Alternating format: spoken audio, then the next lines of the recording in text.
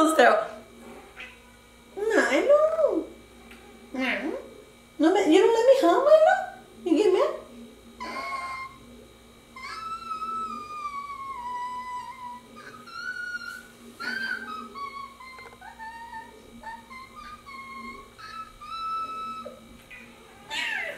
Milo gets mad. Milo, he doesn't like me. He doesn't like my humming.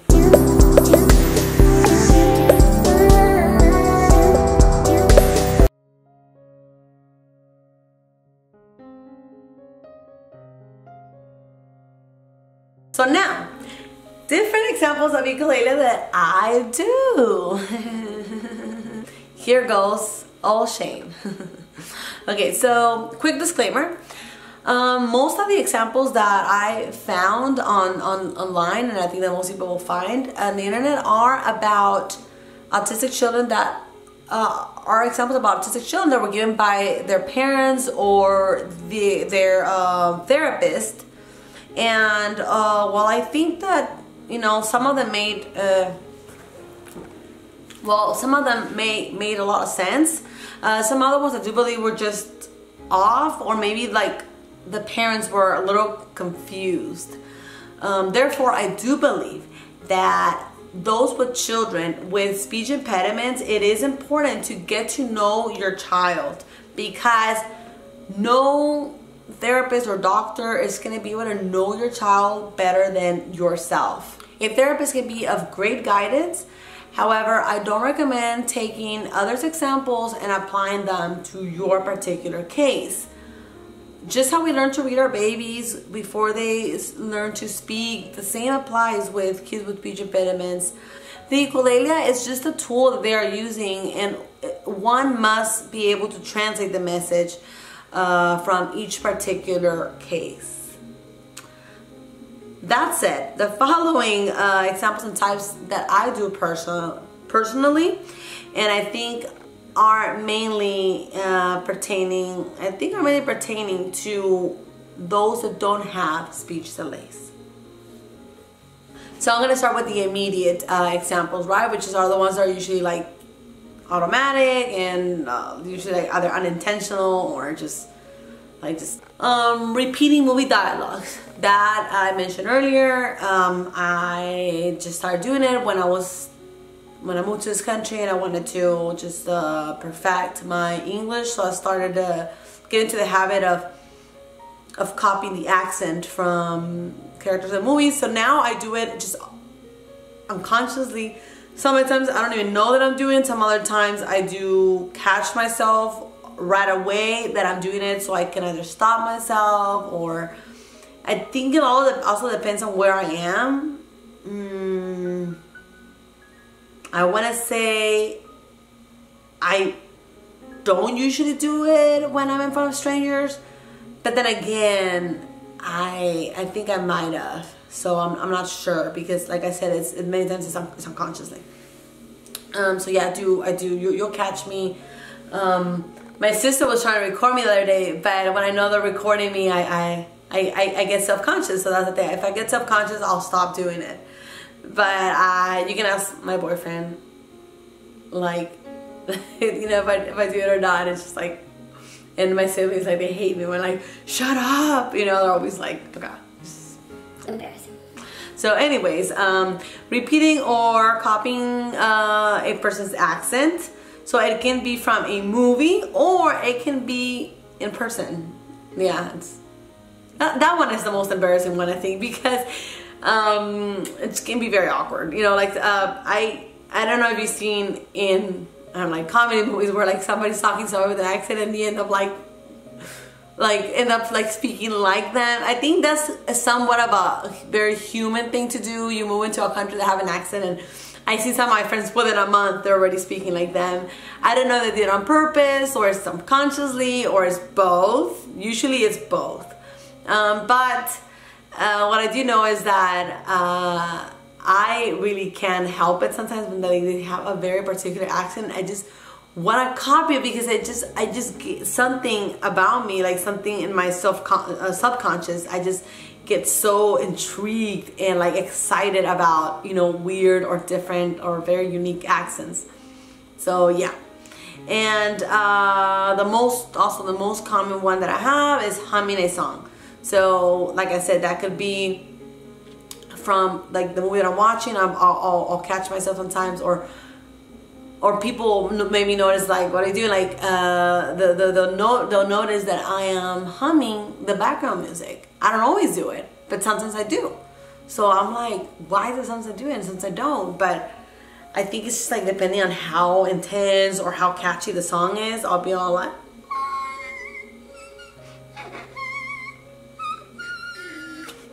that sounds terrible. No, I know. No, you don't let me hum right now? You get mad?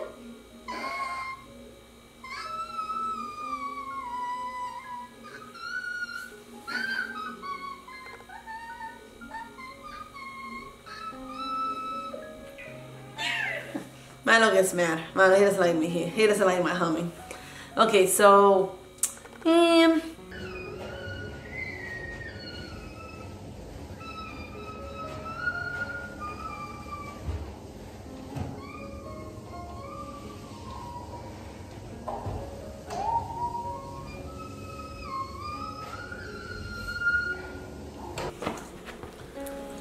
now I wanted to be in the shot too with this cute little sweater that I just got him. So one little quick side note about, one funny note about the hummings is that when people don't know me or they never heard me hum before, all of a sudden like I'll just it's just been happening with multiple people actually, that they're suddenly go like this.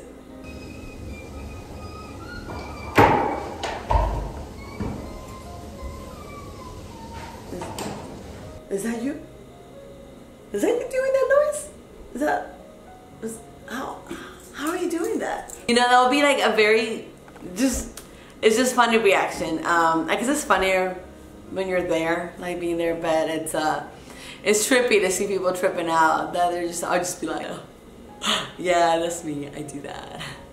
So when I say things are embarrassing, I don't really mean like in a bad way. It just means like I get embarrassed, like I get like shy or self-conscious. I think mainly is a stigma that, you know, we get about not acting weird, not doing things that are going to be seen wrong about other people, or other people feeling embarrassed for us. For the most part, people are very understanding, and they have never, at least not in person that I have noticed my entire life. Again, it's been very limited at times where people have actually made a big deal out of idiosyncrasies. Yeah, out of my echolalia and stuff. I know it can be of annoyance to some people, and that's why I, you know, get self-conscious, and that's why I get like embarrassed, because it's just a natural feeling from humans to, you know, feel shy, feel embarrassed. But it's also mainly the stigma. I feel like that stigma is gonna go away. It's gonna go away once people know more about the spectrum, about neurodiversity, and about topics like echolalia and stuff like that, and just everything related to neurodiversity. The more people find out about this, you know, at least you can't say, like, if they're gonna be assholes or jerks about it, at least they don't have the excuse of, oh, them not knowing why. Like, if they're gonna be assholes, they're gonna be assholes regardless. Although they know what neurodiversity is, they know what an autistic person acts like, they know what echolalia or stimming is, and they still gonna make you feel bad about it. Stop fighting. Get your toy. Let me get it. Let me see your toy. Where's your toy? Oh my. Let me see your toy. Oh my goodness. Give me your toy.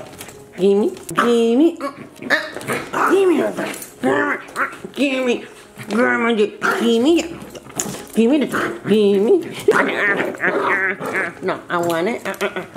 Give me the toy. Give me the toy. Anyways, this is literally a whole nother topic, because there's a lot of like side things that I would like to kind of like explain about, you know, feeling embarrassment and the stigma, etc., etc. So most likely pretty sure I'm gonna do a video about this as soon as I have a chance, because it literally takes me a lot of time to do just one video because I make them very long, but also because I just kind of making sure that I have the right points, that I'm bringing up the right points, that I'm not forgetting anything, and then editing and all that stuff. So I have to do on this side, so I barely have any time left to do any of this, which does take a lot of time. But we'll talk about more of this on a different topic. And again, just if you want to add anything, always add it to the comments below, and that will help me to bring up these points on the next video. Definitely. So one thing that I do, I think this is a little bit part of the echolalia, but also part of just my own I don't want to say natural stimming, because okay, so this is where it gets a little, you know, overlapping with these kind of topics are so complex. This is where it gets a little tricky, right? So I do the sound, like I know I'm not the only one that does it, but it's very rare when I find somebody else that does this, and that's because of my hypersensitivity, which I still overdo and I never did it. So I started with the sensory processing, and then the hypersensitivity has been confused with that one, but it's slightly different. Hypersensitivity is like my allergies pretty much. So I scratch my throat when I'm itchy, when there's like some allergens in the air that are making me either like overly sensitive, and it just kind of got through my nose and it got all the way back to my throat, and I start scratching like this. That's usually the case. Sometimes if I eat, I'm allergic also to certain fruits and nuts.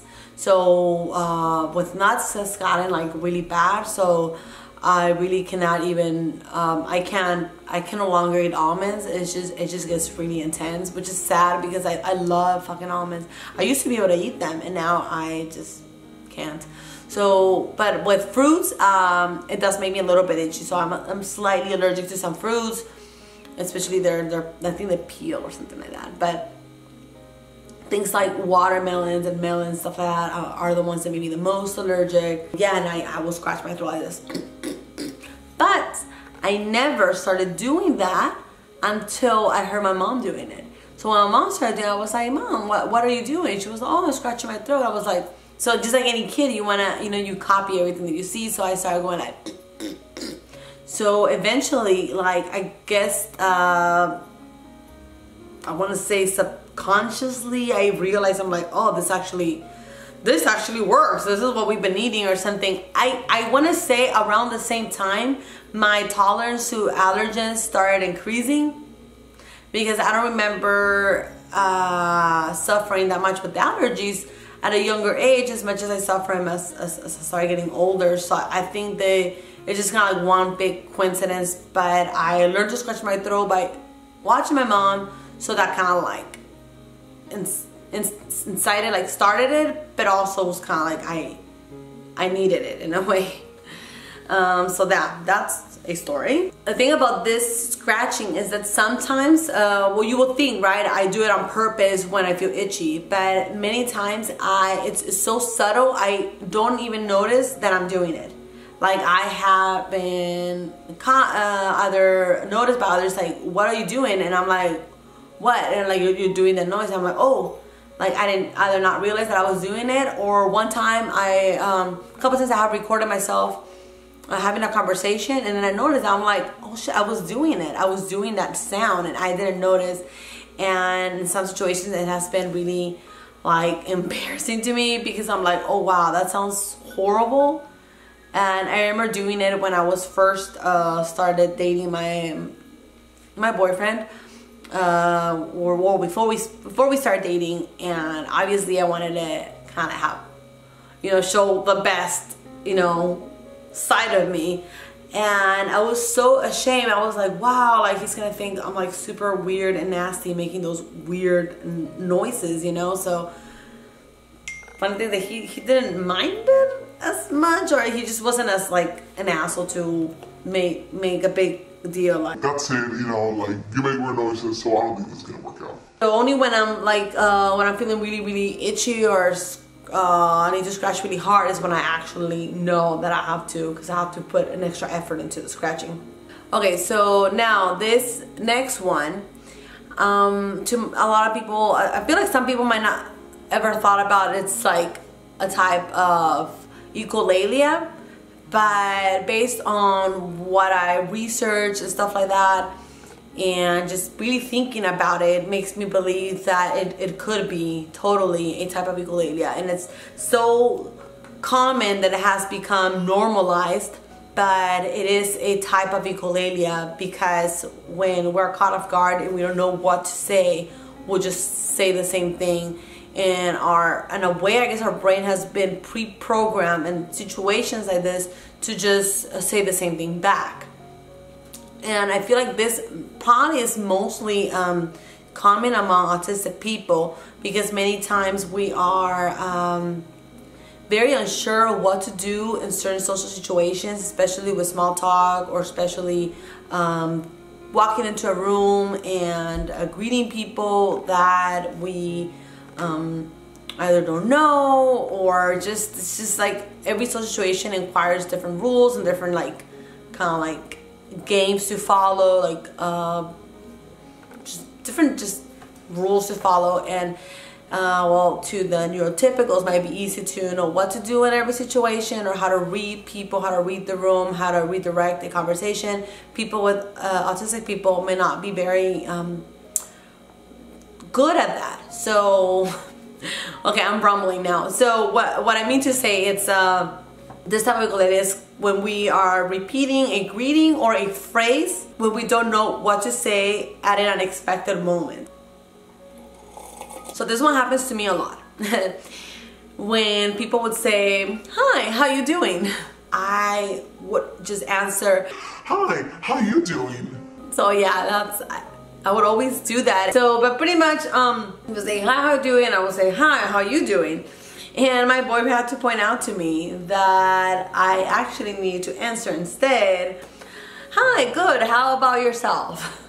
So I had to learn to memorize. It took me a little while to make it feel like, so it would flow and come out natural, because I remember like the first times I'd be like, "Hi, good, hi, how about yourself?" And it just kind of like, it just didn't flow natural. Like you could tell. I mean, right now it sounds different, but in that moment, in that situation, it just sounded very unrehearsed, very choppy, very like this person never, has never greeted before, or she's not really good with small talk. So yeah, pretty much this leads to the uncomfortable small talk that most autistics hate so much. I hate small talk. I don't know what to do with small talk. Like, I don't know what it's for. Sometimes I wish I could just go into a room and not greet anyone, because I don't care for their day. No, I'm just kidding. I'm kidding. I do care a little, but sometimes not so much. Let's just say that when we get caught off guard with the usual small talk type of situation, my brain just freezes and can't think of anything else like fast enough to say. So yeah. So okay, the next one, probably the most crucial one, is echoing what a person says unwittingly. Usually I do this when a particular phrase or sentence caught my attention for the way it was said. So I something just makes me like say it out loud. Like the other day, I think I was hearing some homeless people like argue outside my house, outside my apartment, and they were saying shit like, "La la, oh, this stupid shit, blah, blah, blah." And then I would just kind of like hear it, and I'll be like, "Oh, this stupid shit, blah, blah, blah." So I'll just say it, I'll just repeat what I hear like almost immediately. If it's something that really caught my attention, I just feel like I can't help myself most of the time. It doesn't happen that often, so I can't really think about a time where I didn't do it, but usually many times I catch myself before I say it, or before others hear me, and sometimes I say it soft enough so they can hear me, and so that they don't get offended. If somebody was saying or at a store in public and they say something really weird or funny, and then I'm over here like low-key quietly, I'm like, so I feel that I know I'm not the only one that does that, but I know not a lot of people do it. Like, I'll be one of the few people mimicking that, and I feel like if other people do it, they're probably most likely on the spectrum. I know a lot of the people that I know that are on the spectrum, they do things like that. Like I had one of my employees, he would always like, you know, copy my laugh. So every time I laugh, he'll be all like, and he was cynical about it. Like he didn't care. He would do it on purpose, but I feel like it was pretty much automatic. Like he wouldn't even help it. Like he couldn't help it even if he wanted to, pretty much. And the amount of others, it may look like I'm trying to make fun of the person that I'm echoing, or because I even changed like the pitch when I say it. Like obviously I'm going to say it with a different pitch, so it will look like a mockery. And I honestly don't remember when did this started or why. Maybe because of my habit of doing it with movies, I want to think, but I started catching myself echoing other people as an adult, since I don't remember doing it when I was a child or a teenager. So that's just one mystery.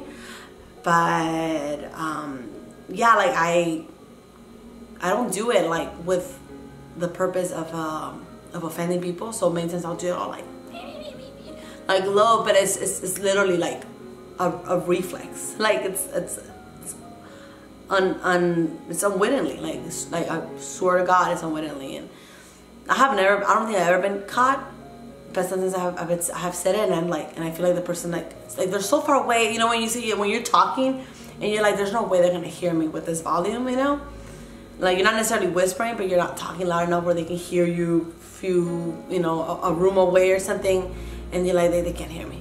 But then they look back, you're like, oh my God, they heard me. You know, it's just one of those things.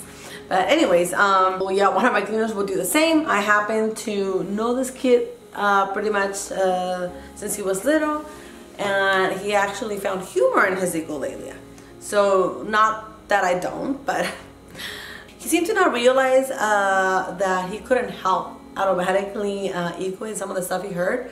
But at the same time, I think he understood the impact that that he would have onto others, and he just didn't care. He was an ass. He's still an ass. He doesn't care, but he's a nice kid. So, however, it seemed to fascinate him, others' reactions. His mentality was more of a, if you get offended, that's your problem, you know? So, this might seem surprising to some, but you can definitely find all kinds of mentality in the spectrum. There's no like one size fits all, or all those misconceptions literally will debunk every single one of those misconceptions here about, you know, the autistic spectrum. Like people with autism don't understand blah blah, they don't understand complex this, or they don't have empathy, or they don't understand figures of speech, or sense of humor, you know. So all those are complete bullshit misconceptions. So yeah, so one may think that this kid was, you know, a total jerk or whatever, you know. But one important thing that I wish everybody understood, it's which I've been getting on some fights with some people on social media, that they get offended because it's like, oh, so, you know, society doesn't understand us, but then they go ahead and judge others for not thinking the way that they do. So it's like you're not being any better. You're also being judgmental, you know. You're also hurting other people. I've been having people hurting me because of my own particular beliefs or way of thinking, or what my understanding of things is. And people not respecting that. And this is the thing, like nothing is completely black or completely black, or completely white. So there's all like infinite shades of gray, and that's really important that we all understand that you know, nobody's gonna be like 100% good or 100% bad, you know. So we need to respect other people's individuality, and that's really, really important in any situation. So now we're gonna talk about examples of delayed echolalia that I do. So one, the most, I think, main one that I do all the time that pisses off like a lot of people, especially my boyfriend gets so mad because he thinks I do it on purpose, and I'm like, I swear to God, I don't do it on purpose. Like, you were seriously, like, It took you really this long to answer, like you were seriously not. But I realized I was talking to you for like the longest time and it took you forever to answer. So I'm like, I swear, like I was really like thinking about something else in the moment you caught me off guard. So pretty much it's when people tell me something and they either catch me off guard or catch me like, which pretty much just like focus and concentrated on something else. Either I'm working or I was literally just like straight up daydreaming and thinking about My Little Pony or whatever. So whatever they tell me literally gets saved onto my short memory. You ready, Milo? Yeah, you done? You know being a lazy bum? You done being a lazy bum? So when they tell me something, I don't respond to it right away, but instead it gets kind of like I do get the stimuli that they're trying to talk to me, and it gets saved in the back of my mind for like a few seconds. So sometimes if I'll respond fast enough, or like whatever they told me is still fresh in my short-term memory. I always tell my boyfriend, that's how they say it, like it's saved somewhere in the back of my brain because I have to bring it back or like forward to my working memory, and I replay it, and many times I replay it out loud. So it takes me a few seconds to make the switch, right? So I notice, I get the stimuli, and I'm like, can I get the remote? Oh yeah, the remote. Here. It's like, Francesca, I literally told you this like 5 minutes ago. Yeah, that makes him really upset. So that's kind of like an equal. I think that's. Well, I utilize the ukulele intuition like this because I will repeat what he says a little bit after he says it, and I'm like, blah blah blah blah blah.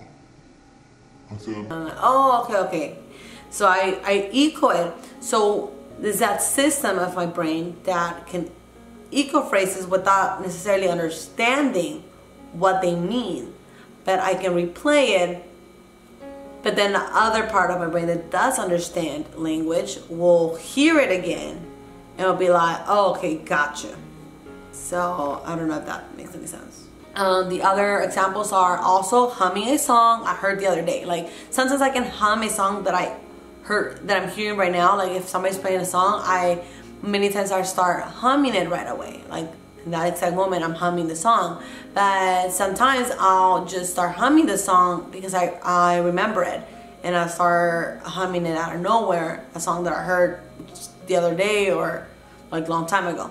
So I consider this one to be immediate as well as delayed, because although I may not be equaling a specific immediate sound per se, it is an automatic stim that I do at certain moments that may be triggered, that may trigger it, or when my mind simply wants to regulate and concentrate. And the last one will be repeating a word or a phrase that I heard the other day. Same like what I mentioned earlier at the beginning of this video.